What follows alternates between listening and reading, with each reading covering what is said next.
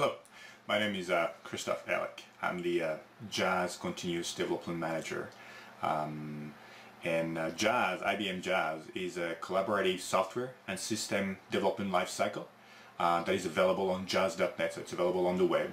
My role in IBM is to continuously deploy the new build into production. So my task is to take all the builds that we produce daily and ultimately deploy them into production. My role is there also to ensure that the development team is involved into the operation. So they are responsible for analyzing the performance and analyzing, for instance, troubleshooting issues. In these small videos, I'm going to show how we're using IBM Urbancode Deploy to achieve our continuous deployment and delivery. First, I'm going to explain the architecture, the Jazz.net architecture with the different clusters that we got to show you what machines are used in the deployment. Then I'm going to explain how we were deploying on Jazz.net before we had IBM Urbancode Deploy. What are the problems that we had and the whole process that we got. I'm going to then show the process that now we're using with Urbancode Deploy, and finally I'm going to show you the directions we're going to take to deploy. I'm first going to describe the Jazz.net topology. As I said, Jazz.net is available from the internet, so we got an internet access to the system that is located inside IBM. What you're seeing right now in red describes the internet, and you can see that we connect on Jazz.net through some dispatcher with some known IP address. Those proxies are then redirected to two different web servers. We call them Jazz Web 1 and Jazz Dev 2. They are inside the IBM. They provide the static information, the forums that you find in Jazz.net, some of the wiki, and they also redirect, which is the important part, they redirect into what I call the cluster, the CLM cluster, the Jazz cluster, which provides all the application, work and change management and so on, if you're aware of Jazz.net. The interesting part there is on the left side with the three nodes that are called prod CLM 01, 02, and 03. Jazz is hosted as a cluster on WebSphere 8006 using WebSphere Extended Service 7111. We connect to DB2 10.1 and to Tivoli directory services. So when we do continuous deployment and continuous upgrade, these are the three nodes, prod CLM 01, 02, and 03 that we need to upgrade. This means uninstalling the WAR file, reinstalling the new WAR file, running some of the migration, and then restarting the cluster. Let's talk about the process that we used to take to deploy into production. The process starts when the build has been created, obviously, and has been tested. So what happened technically is I was receiving an email from the release manager telling me that a new build was available for deployment. At that time, I was working with the operation team, providing them the location of the build and telling them, look, you can deploy that on the system that we call Blues. Blues has the exact same topology as our production. It's also a cluster, uses the same version of the software.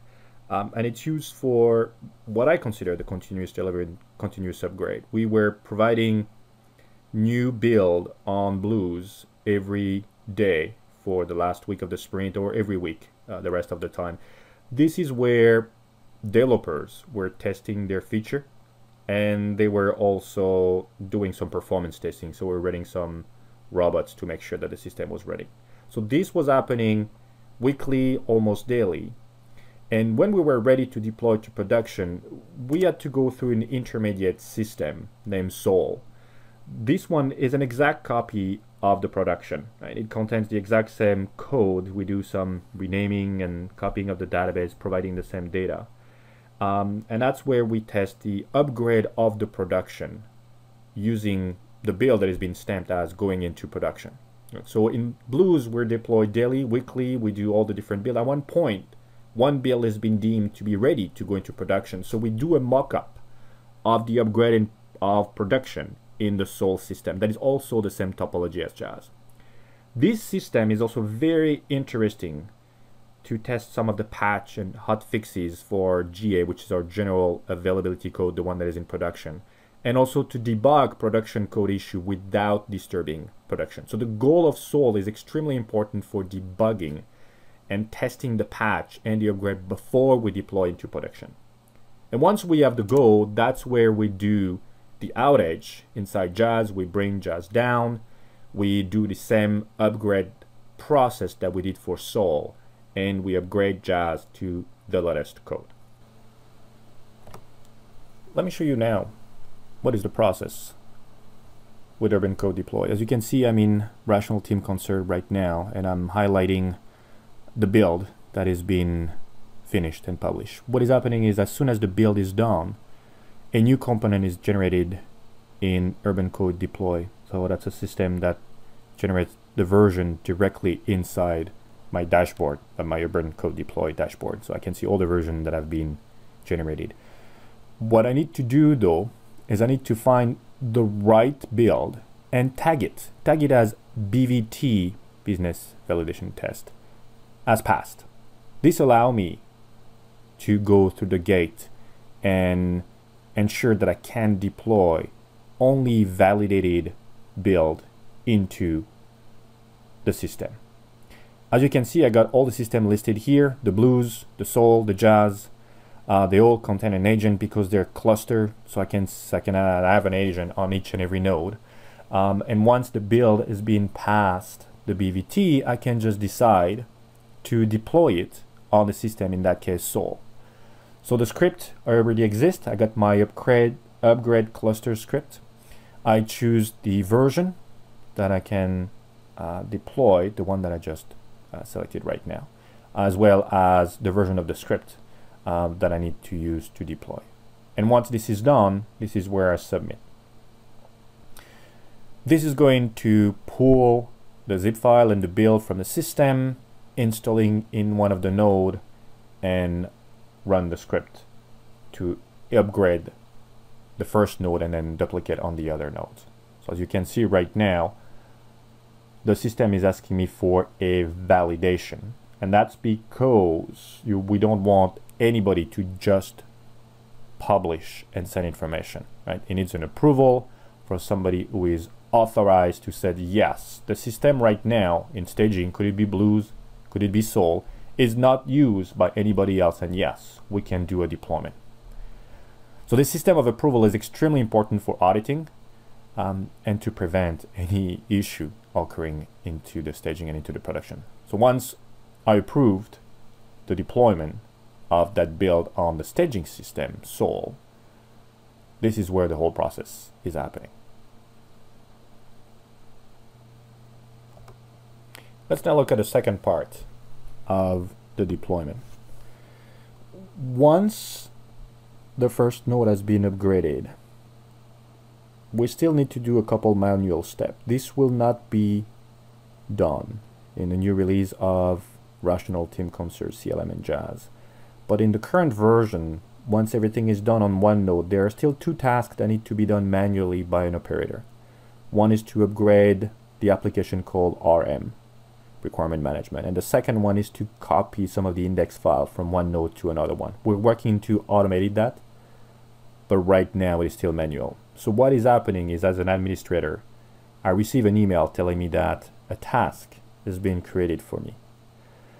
Clicking directly into the link, I go to my Urbancode Deploy dashboard, and I realize that the task there is to manually initialize the requirement management, which means unclustering, initializing RM, and then copying the file. Once this is done, and once the operator tells me that this is done, this is where I can approve the task, which means that ultimately the system has been upgraded. So you know now how we use Urbancode Deploy in IBM Jazz to do continuous delivery. I personally like Urbancode Deploy for two major reasons. One, it is a fantastic orchestrator for my job. As you see, I have three systems that I manage, the production and two staging systems. But I have multiple more CLM or instances that are inside IBM, used by our developer that are not outside. So if I can manage the development of those 20 plus 50, 60 systems using a single server, and a single dashboard, this is saving a lot of my time. The second reason why I like Urbancode Deploy is because it's really developer oriented. I don't have to call my operation team, find out if there are holidays to deploy. I can, by the click of a button, decide myself as a deployment manager where and when I want to deploy the build. As you can see, there is still more work that we need to do. First, we need to finish the script. We need to finish the script to make sure that end-to-end deployment is taken into account. What is very interesting is by doing that, we want to transform the operation team into a script development operation team. They should use that system, Jazznet, to develop, manage, and maintain their script that is going to be used to deploy Jazznet. The second part that we need to work on is the whole process of continuous delivery. As you notice, our continuous delivery is weekly or at most daily in staging, and the production is still every 8 weeks.